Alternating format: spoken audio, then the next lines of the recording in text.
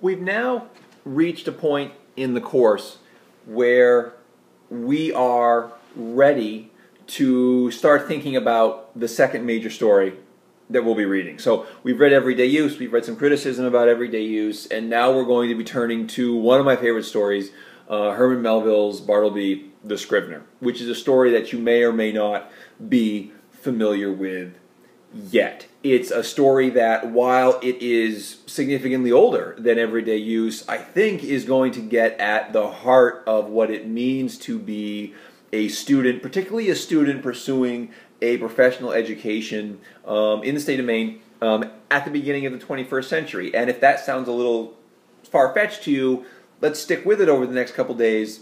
I think that we will get there. But before we do that, let's talk a little bit about where we're going with this story and what some of the challenges are that we may encounter along the way. So I've talked so far this semester very generally about why literature is significant to you.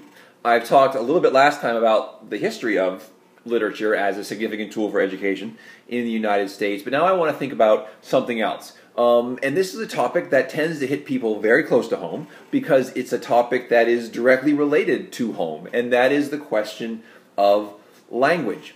Our language, or language, is something that we all hold very close. It's very personal. It defines who we are. It defines how we talk about the world that we live in. Different parts of the state have different accents that you will have noticed, and these accents have all kinds of social implications. The way in which we talk, speak, communicate, all impacts on how people look at us in society and think about who we are in society. So our language is crucial to us. Okay? So let's maybe agree on that for a moment. If we agree on that, then we might also recognize that how we acquire language is very, very important to who we are, where it comes from. So a lot of us absorb our language from our community, from our friends, from our parents. We also get it through our entertainment. We get it from television shows, we get it from movies, we get it from the music that we listen to. All of these things have an impact on our language, the words we use, the words we understand, and how it is we communicate with each other. We might also understand that our language is something that defines who we are in society, so it's really important that we are always trying to develop our language. We're always trying to improve our language so that we can do more in society, be more in society, see more, say more, understand more in society. And that all comes from our language acquisition. One of the things we might recognize, and this is maybe one of the more disturbing things about our society, is that we're not really encouraged to improve our vocabulary. Most of the magazines that you would buy, most of the television shows that you would watch, even most of the newspapers that you would read, even some pretty highly regarded newspapers like the Wall Street Journal, for example, or the New York Times, for example, have an 8th grade reading level or thereabouts as their goal. And what that means is that if you're only surrounded by these things, which is the scary implication, your vocabulary is never going to advance beyond high school. That's a disturbing thought. It's also a disturbing thought to think that one day you may be 40 years old, 50 years old, 60 years old, 70 years old, and have a remedial vocabulary. And that is the fate of those who don't try to expand their vocabulary. And unfortunately, our society does not provide many opportunities for that. Without being too grim, we might think a little bit about higher education and the kinds of materials you read in higher education. Very often you're buying textbooks, science textbooks, math textbooks, textbooks for your major. And they're all very expensive, right? Too expensive. And oftentimes students complain the textbooks are just too expensive. Well, if you're a book publisher, and you'll see where I'm going in a moment, you don't want people to complain.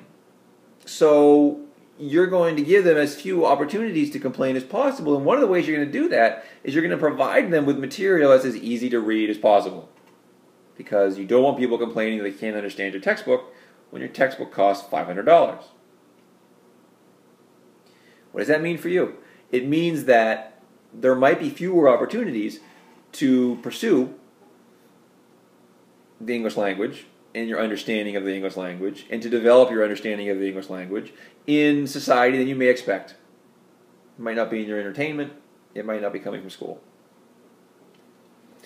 Here again, literature is very important, because when you read a story from somebody who lived 100 years ago, 50 years ago, 20 years ago, sometimes even contemporaries, they often don't care about your level of language, which sounds mean, but it's wonderful. So you can pick up Alice Walker, you can pick up Herman Melville, and Herman Melville isn't worried like, say, the creators of Modern Family, or Everybody Loves Raymond, or The Family Guy, or the writers of the Wall Street Journal, in getting across to somebody with a middle school education in contemporary America in terms of their language. What they're concerned about is using language in an effective way, in a meaningful way, in a powerful way. And we can learn from that. We can expand our vocabularies. We can develop our use of language by paying attention to how it is these writers are communicating. And I find that very exciting and very fascinating, because this is material that is free, that anybody in society can access, and that has the power to develop you in all kinds of wonderful ways in terms of your understanding of not only who you are in society, but in terms of your ability to talk about the world you encounter.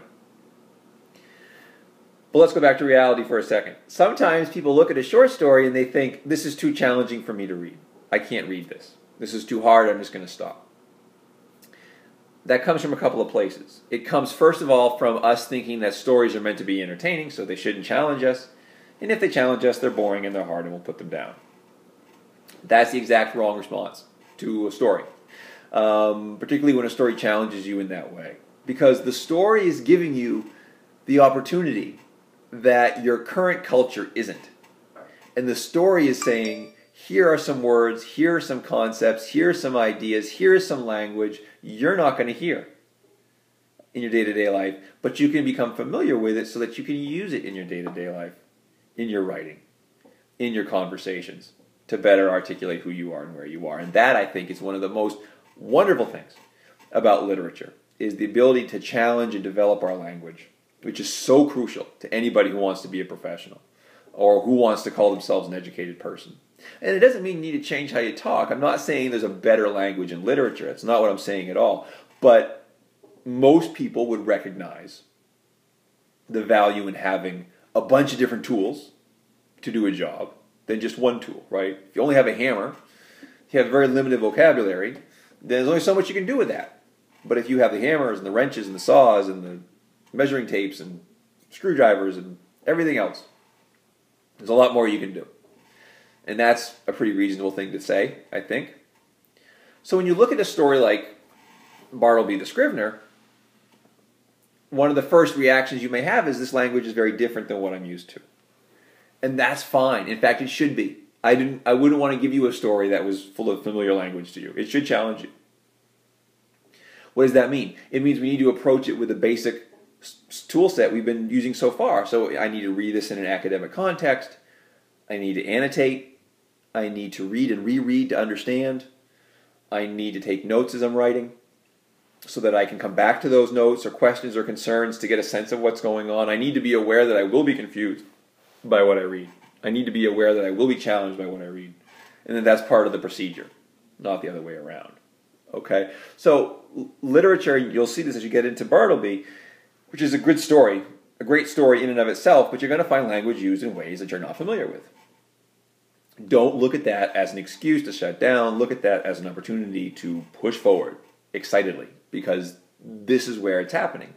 This is where your culture is giving you the opportunity to expand your vocabulary, expand your understanding of language, and to attain the level that you need to be considered a competent professional. You know, if you can't communicate well with other people, there's only so far you can go in society.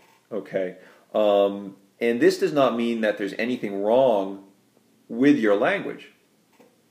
But again, we can always add to what we have. And the more tools we have, the better off we'll be. Okay, so keep that in mind as you get into Bartleby and as you work through it. And I think you'll find it an immensely rewarding experience over time.